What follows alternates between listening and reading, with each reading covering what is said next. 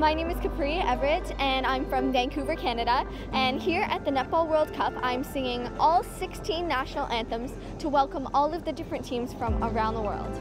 They found my videos on YouTube from a journey called Around the World in 80 Anthems, which was a trip I did to raise money for orphan and abandoned children around the world.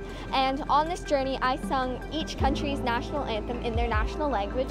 We went to 80 countries to raise money for a charity, and the whole thing, I had to learn 80 different national anthems and sing them in 41 different languages.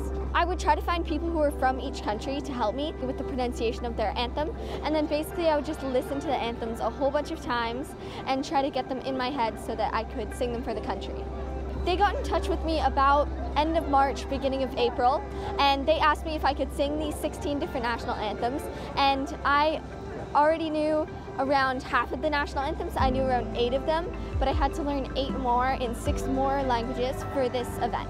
It's all going really well. I'm having a great time. I'm singing 8 anthems a day, which is pretty crazy, but it's all going really well.